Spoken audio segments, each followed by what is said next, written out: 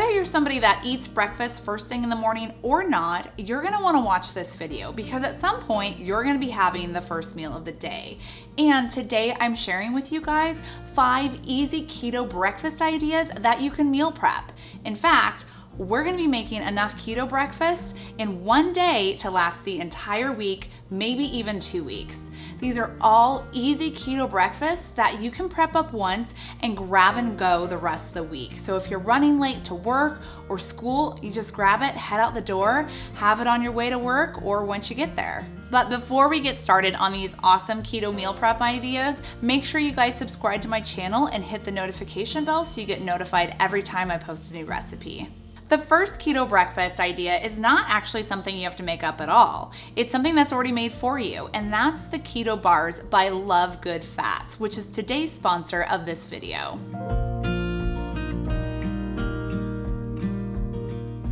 Love Good Fats are ridiculously delicious. I love their bars. They are made with clean, keto-friendly ingredients. They're high in healthy fats. They have fiber in them. They're low in carbs. And I love them because they're gonna crush any sort of sweet craving that I have. Plus, it's gonna keep me full till my next meal because they're loaded with good, healthy fats. And the best part is, I think, is that they're portable. So it's a great option to take with you when you're on the go and you wanna have your first meal. Love Good Fats has lots of different flavors to choose from. Just check out their website. I'll have it linked down below for you guys. But they have a lot of different types of bars, from like their more truffle-based bars, like a chocolate chip cookie dough, which is really good. They even have a lemon one, which is really good cold. It offers such a different texture, and it's really like I even freeze them sometimes too. It's like a frozen treat. But they also have these chewy nutty bars, and my favorite is the dark chocolate sea salt almond one. It's so good. They even have plant-based options too, which is great if you're vegan or vegetarian. Plus they have shakes. They have a chocolate shake and a vanilla shake, and they have high healthy fats in them and protein to help keep you full. And I've even used their shakes in a couple of different recipes. I'll have this video up here. It's my avocado video, but I used their shake to help make a creamy chocolate avocado pudding that was filled with lots of healthy fats and protein.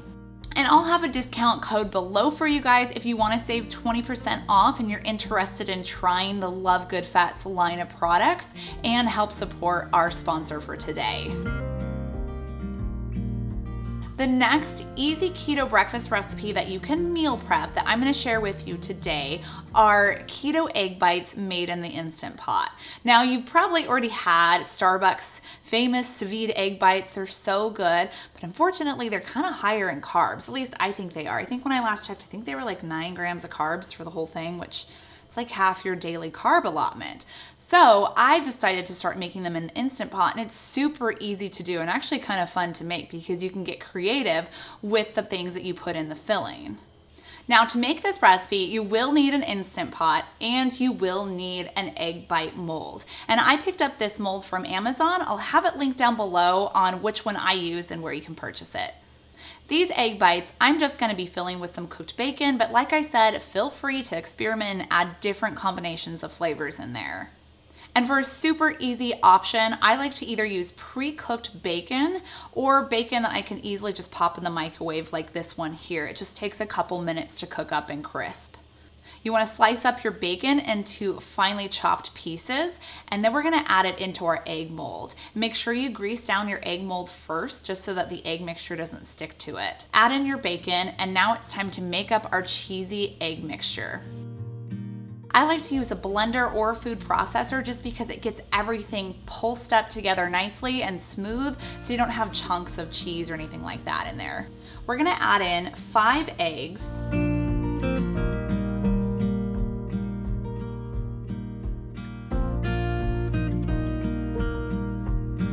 Half a teaspoon of salt, a 1/4 teaspoon of pepper, 1/3 cup of cream cheese that's softened, 1 tablespoon of cottage cheese. Try to find cottage cheese that is the highest fat percentage. I think the one that's highest fat percentage is 4% cottage cheese. And 2 ounces of cheese. I'm gonna be using Gruyere cheese.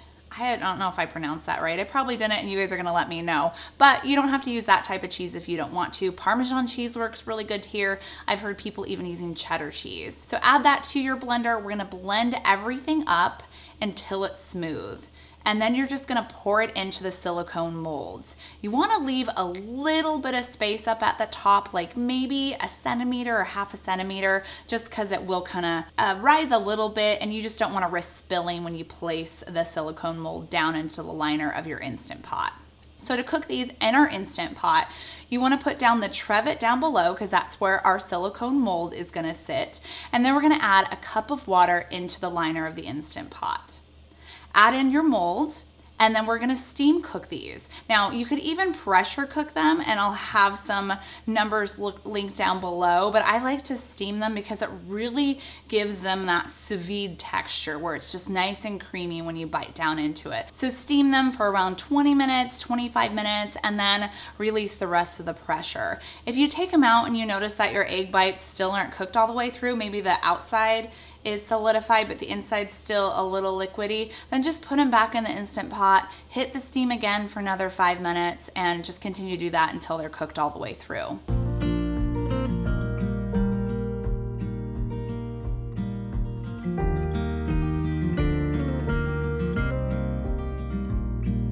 Now these egg bites, you can actually place 2 trays in at a time when you're cooking them. So if you're really trying to prep up for the whole family, or maybe you're trying to prep up because you want to have like 2 egg bites a day and you want this to last the whole week, then definitely double this recipe and make 2 silicone trays, and they'll just stack up on top of each other, and it doesn't require any additional cooking time.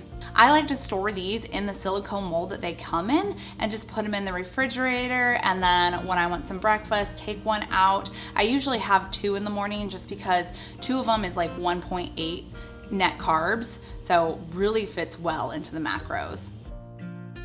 Next up, we're gonna be making a lemon blueberry chia pudding.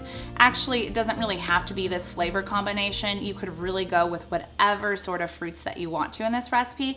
I even have a strawberries and cream chia pudding recipe that I'll have linked down below for you, or you could click this video up here because I did do a video on it. So I like the combination though of a lemon and blueberry. It's so good together, and this recipe is easy to make. I not only eat this for breakfast, but sometimes I'll have it just as like an afternoon snack, or just like, I've even have it for dinner sometimes when I'm really not that hungry but want something sweet. Now the recipe I have listed down below and on my website is just for 1 serving, so you're making 1 chia pudding, but I'm actually, for the sake of this video, gonna quadruple the recipe because I wanna make enough for the whole family.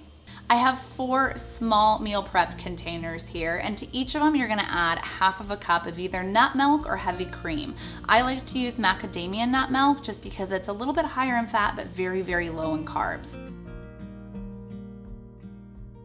And then you'll also add 2 tablespoons of chia seeds to each one, along with 1 teaspoon of lemon zest. Stir that together until it's mixed, cover them, and then we're gonna pop them in the refrigerator overnight. Now, I know I said that we're gonna make this in 1 day, so if you didn't wanna do that step and you wanna make everything all together in 1 day, then instead of putting them individually in their containers, just put everything, quadruple this recipe, so it'd be like 2 cups of nut milk, half of a cup of chia seeds, and a tablespoon and 1 teaspoon of lemon zest. Add that all into a blender, blend it up. This is gonna break up those chia seeds and release all of that gel factor that it has. And so it's gonna form a pudding-like consistency really quickly. And then next, I like to make a blueberry sauce. And the sauce is easy.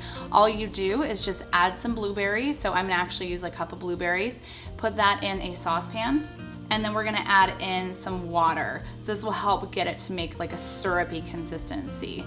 Cook it over medium heat until your blueberries start to burst, and then you're just gonna simmer it until it forms a syrup. And then evenly pour that on top of your chia puddings, and this recipe is done.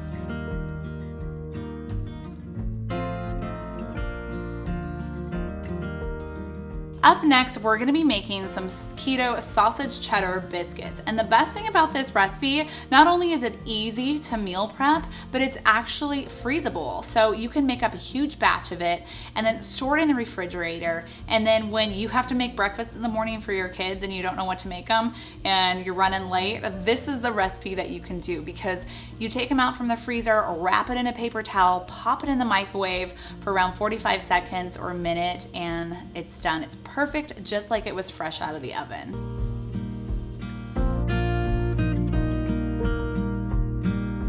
To make this recipe, we're gonna whisk together 4 eggs, along with 5 tablespoons of melted butter, a 1/4 teaspoon of salt, and 2 tablespoons of softened cream cheese. Then we're gonna add in a 1/3 cup of coconut flour, a 1/4 teaspoon of baking powder,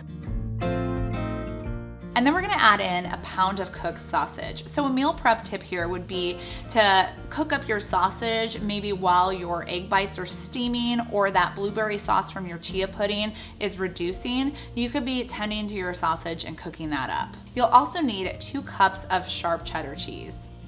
Mix this together until everything is evenly combined. And I like to take a cookie scoop and scoop some of the mixture onto a parchment-lined baking tray. We're gonna bake this in a 375-degree oven for around 15 minutes. Once they're finished baking, you can either let them cool on the tray or transfer it to a wire rack. And then to freeze, just put it inside a freezer-safe bag and store it in the freezer.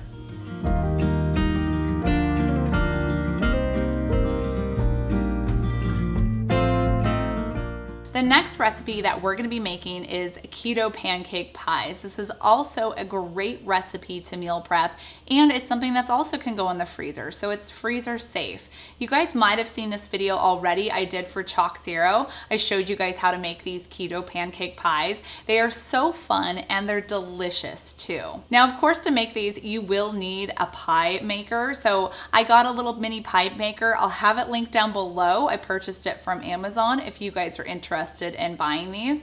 If you don't want to invest in a pie maker, you could try just to put them in muffin tins and bake them in the oven. It's just going to take a little bit longer to cook. Or just do it on the stovetop too, in a skillet. Make the pancake, add a little thing of sausage, flip it over, and you'll have a little pancake with some sausage in it. So to make this, we're gonna start with my basic cream cheese blender pancake recipe. I'll have it linked up here for you guys if you wanna see how to make these easy, delicious pancakes. I have such good reviews on this recipe. Everyone loves it that makes it. But the great thing is that everything is made in a blender and then you just pour it out to make your pancakes. So in a blender, we're gonna add 8 ounces of softened cream cheese, 4 eggs,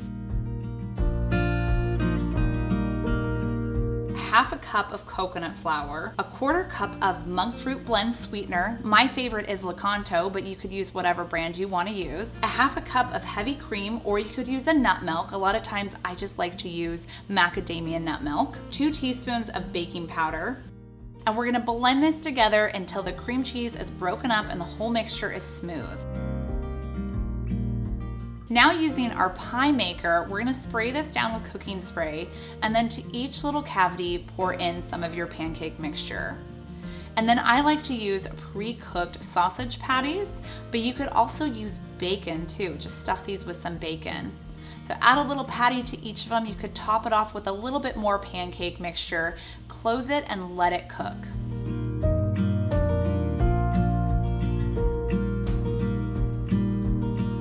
It'll take around 5 minutes for these to finish cooking, and once you do, you pop them out, let them cool completely, and then put them in a freezer safe bag and store them in the freezer until you want to have them.